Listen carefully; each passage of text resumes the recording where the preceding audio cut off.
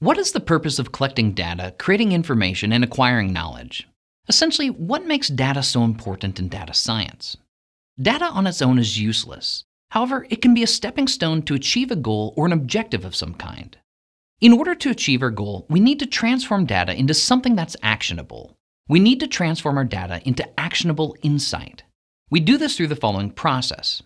First, we collect data by observing the world and recording our observations. Next, we organize, analyze, and interpret our data to create information. Then, we combine this information with other information to create knowledge. Next, we use this knowledge and new information to make an informed decision about which action to take.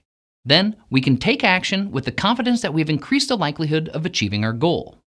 In data science, we refer to this process as transforming data into actionable insight. In the world of business, this is often referred to as data-driven decision-making. In our daily lives, we simply refer to this process as intelligence, the use of knowledge and new information to make rational decisions about actions that will maximize our chances of achieving a goal.